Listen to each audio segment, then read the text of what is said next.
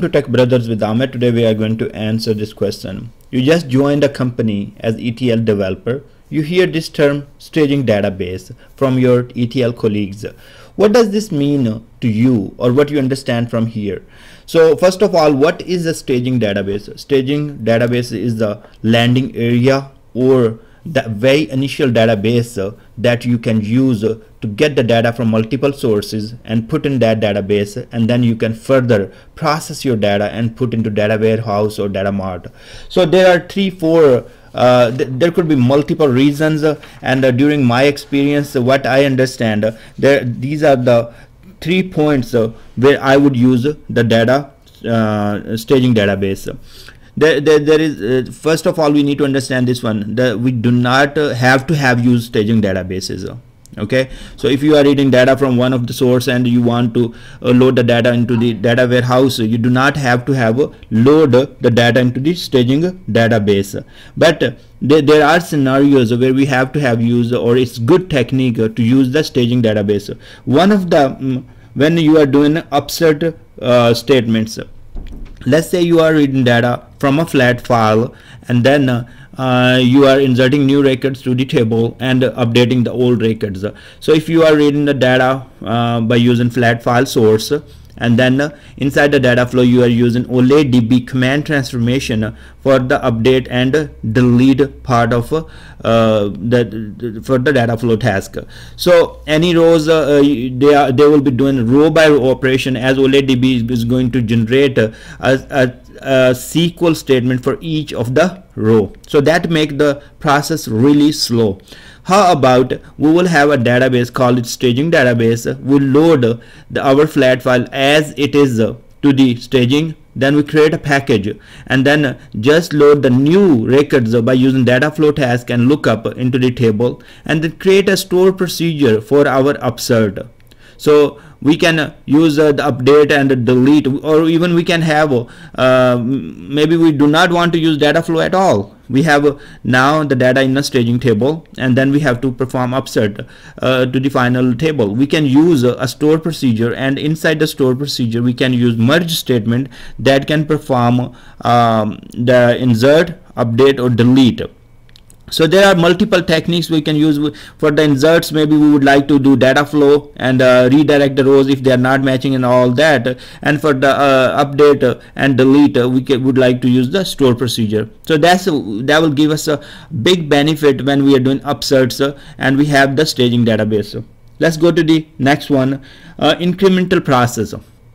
So if you are doing the incremental process and you have different techniques, you want to compare your data. Instead of comparing the data, you are reading data from a flat file, you are reading data from Oracle, and you need to compare the data to the SQL Server table. So instead of just reading from the sources and trying to compare inside the data flow task by using those lookups, or if you have to insert it or update it, you might want to come up with the staging database, insert the data there, and then write store procedures and implement your different logics there to build this incremental process for your data warehousing or for your simple database process. So next, let me tell you another example. We are extracting data from flat files, and this could be a big performance issue. We are reading the data from different flat file or Excel file or XML files, and we are getting some duplicate records. So one way we read the data from a flat file, Excel file, or XML file, use our aggregate transformation or use our sort transformation to get the distinct values or distinct rows from that source and put into the destination. That can be really slow process as aggregate transformation and sort transformation. They are asynchronous transformation. They block the flow. They will put everything in memory and then they start processing. So in those cases, we can put the data into the staging database tables, and then we can write SQL queries and get the distinct values from our staging database and put into the final destination, and apply different transformations that can help us to boost the performance. So For the performance, if there are scenarios where you have to apply asynchronous transformation, you might want to use the staging database, put the data there, implement all the T-SQL parts, and apply set-based approaches instead of applying the transformation, which are really slow in SSIs packages. Now, another scenario can be where you are reading the data from multiple sources and you do not want to load the data till all the sources are not ready. So what you can do, you can have the jobs created that will load the staging database from multiple sources at different times, and once the last job complete, then you can trigger the final job that will read the data from staging tables and put to the data warehousing or any other further database where you are loading the data. So most of the time for the staging database, the recovery mode, we keep it in a simple recovery mode, because we don't really care about the transactions here. So that make it really fast when we will do the bulk inserts into the staging database. So keep it simple recovery mode instead of full. We do not need to have this one, as we are not restoring the transaction logs and all those kind of things. So when you are going to design ETL framework or ETL infrastructure or ETL module, whatever you call it, for your company, consider all these scenarios.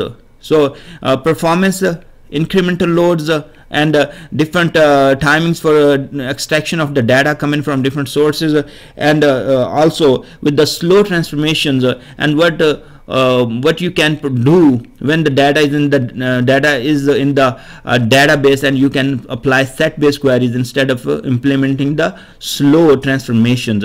So consider all those aspects and talk with the team. And wherever I had been working with the different companies, even I know the friends working with the different companies, and we talk about these different issues. Staging database is a good solution.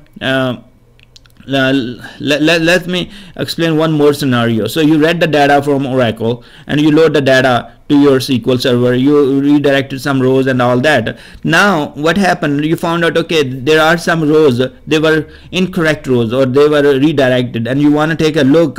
So what is happening? You have to go back to Oracle and query those tables and everything. If you have the data on the staging database on your own SQL server, you do not have to go back to Oracle, or you do not have to dig into the files to find those records which created the problem. So you can go back to the staging database and just take a look from there. Most of the time the staging databases will be truncated on each of the load. So if your job is running one time, you will truncate those tables, reload them, so the data will be available to take a look for next 24 hours in the staging area. Thanks very much for watching this video, and I hope this will help, and I will see you in next video.